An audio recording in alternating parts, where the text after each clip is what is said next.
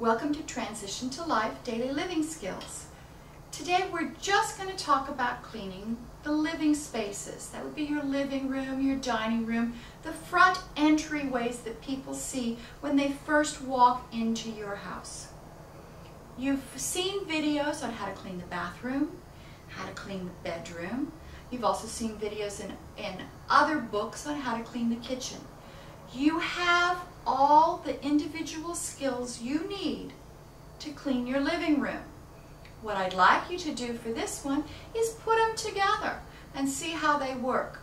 Look at the lesson in the book, see what you need to do to clean up.